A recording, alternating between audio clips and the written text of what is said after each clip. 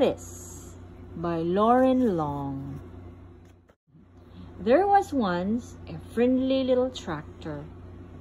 His name was Otis, and every day Otis and his farmer worked together, taking care of the farm they called home. Otis liked to work. He made a mess. But after working hard all day, Otis was ready to unwind and play. He would ride the rolling hills and skirt mud pond down by the corn. He would leapfrog bales of hay and explode through the haystacks. On occasion, he would chase a rabbit or play ring around the rosy with the ducks to the sound of his steady putt-puff puttity-chuff. And sometimes, at the end of the day, he would just sit under the apple tree and watch the farm below. Every night, tired but happy, Otis would putt-puff into the little stall in the barn that was all his. One night, when Otis was fast asleep, the farmer brought a beautiful baby calf into the barn. The calf bawled and bawled for her mother, but when the sleepy sound of a soft putt-puff puttity-chuff came from the next stall, the scared little calf stopped bawling and drifted off to sleep. It is nighttime. From that day on, the calf started following the little tractor wherever he went. It's sunny day. Putt-puff puttity-chuff. Yeah, it's sunny day. She followed him over the rolling hills and down by Mud Pond. She was right behind him, leapfrogging bales of hay. And the calf made their games of ring around the rosy all the better.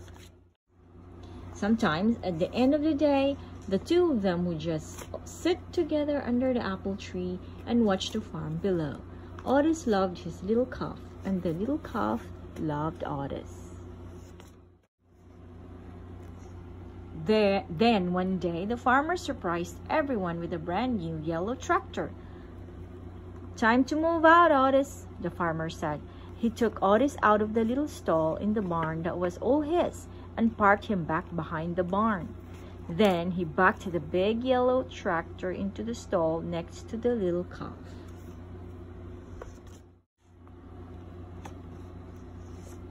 But the little calf didn't like the big yellow tractor. He had a deep rumbling snore that shook the stall when he slept. There was no one to purr the little calf gently to sleep, no one to spend her days with. And Otis? Otis could not even see his farm as the weeds began to cover his tires. His friend often sat with him, but she could not get him to play like the old days. It was early summer when the farmer discovered a poster. Who has the prettiest calf in the land? Judges will decide at the county fair and award a fancy blue ribbon to the winner. The farmer knew the answer. He would show the little calf. But on the morning of the fair, the little calf was nowhere to be found. She had wandered down to Mud Pond by the cornfield to cool off. When she waded into the muddy water, her feet sank. With every step, she sank deeper and deeper and deeper. The little calf was stuck in Mud Pond. "Get the hands!" the farmer shouted when he saw her. All the farm hands came running with their ropes, but the more they tugged, the more stuck the calf got.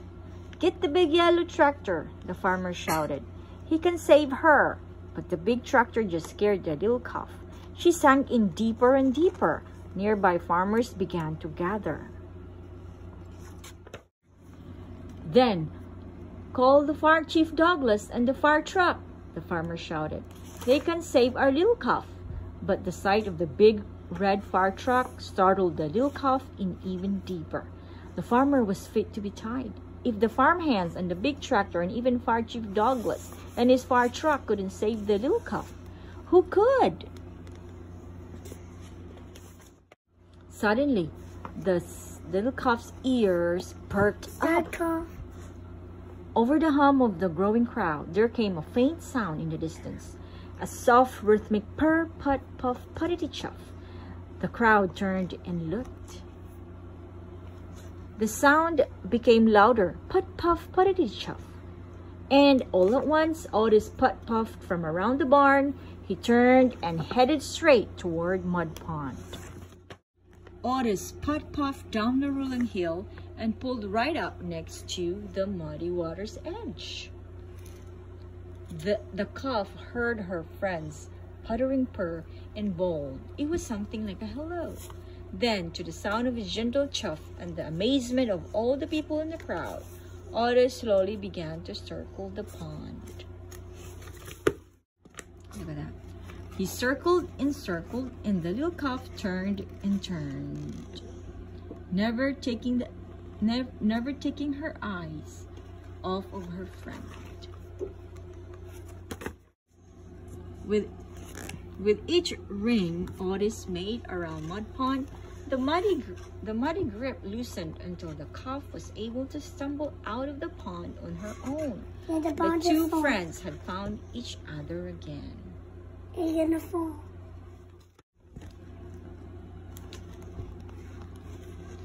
Otis led the calf right down the dusty road toward the village. And everyone threw flowers as they went, following them into town. It looked like a happy parade. No one needed a fancy blue ribbon to tell them that the calf was a special calf. Otis was a special tractor, and the two of them were special friends. From that day on, the farmer discovered that with Otis's puttering purr beside the chicken coop, his chickens laid more eggs. At milking time, with Otis's gentle chuff nearby, his cows produced more milk. On occasion, Otis even got to join the farmer and the big yellow tractor out in the fields. But often at the end of the day, Otis would just sit with his friend under the apple tree and watch the farm below. The end.